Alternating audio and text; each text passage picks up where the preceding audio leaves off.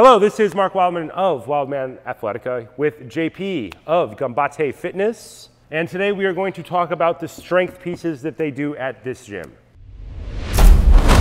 Ganbatte Fitness is my favorite gym in LA. It is big, it is awesome. There's tons of equipment in here and it has good world-class coaches. All things you should be looking for when you're looking for a gym. This gym follows a very specific format. They warm up, they do strength piece, they do a WOD. What we're going to do is talk about the strength piece. It is similar to what you would do with kettlebells, but done with barbells. I do kettlebells because I tend to be in the middle of dusty fields, and dragging 700 pounds of barbells in a rack out to the middle of nowhere is hard. 2 kettlebells are light, barbells are heavy. In this gym, there is plenty of space and plenty of equipment to do barbell. So coach, what are the major categories that you guys do for strength pieces here? Strength pieces are a big part of the program. We are about getting people stronger. When you're stronger, you feel better about yourself, and everything's easier. Easier, and as like Mark said, it's just sexy too. So our strength work is about 15 to 20 minutes long. We always tackle either deadlifts, squats, press, and ollie lifts. So in your deadlift, picking up heavy load from the ground and standing up with it. Something you do every day. Simple.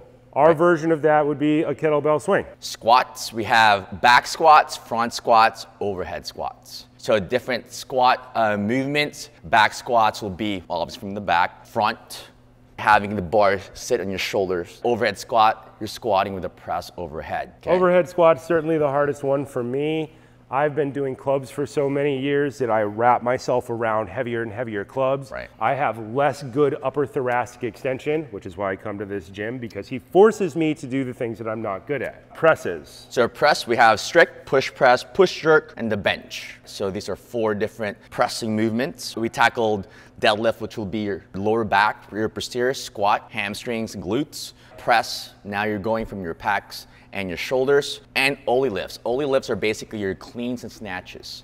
It's a combination of everything. So how explosive can you get getting the weight from the ground to overhead or the ground to your shoulders? I love ollie lifts. Specifically, I love cleans. I love power cleans the most. I find power cleans to be probably one of the most useful exercises that 100%. You can do in any gym or any program ever. 100%. I focus very heavily on cleans with kettlebells, which are completely different angles.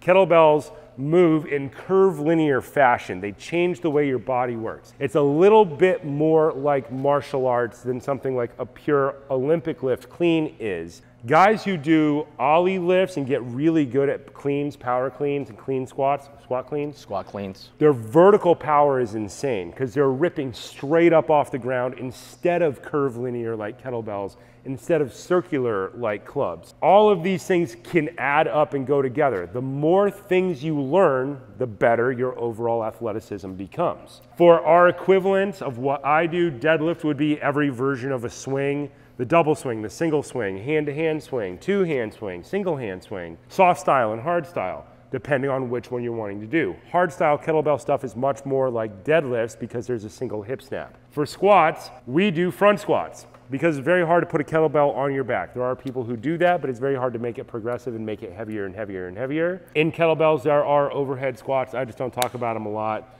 because most people can't survive them. Olympic lifters and dancers are probably the only people who can really survive overhead squats well because they're the only people who make that type of upper thoracic extension a priority in training. Presses, of course, same thing, strict press. We just do it with a single kettlebell. They do it with a barbell. They end up sexier because with the wider grip, their body gets wider at the top and gives them more of a V shape. Kettlebells are more of a natural press. They can follow a single line.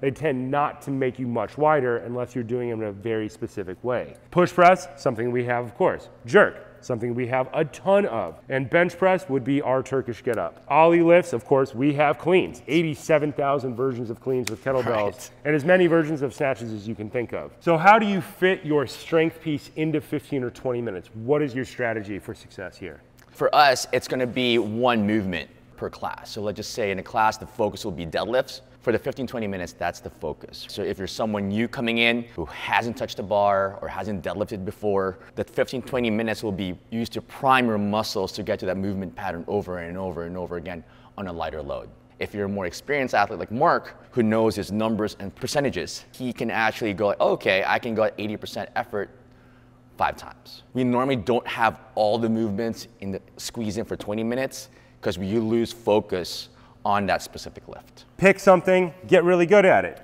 It's a good strategy. Every good coach in the world uses a similar strategy. Pick something, work on it each day. So think about this as being in Wildman, whatever.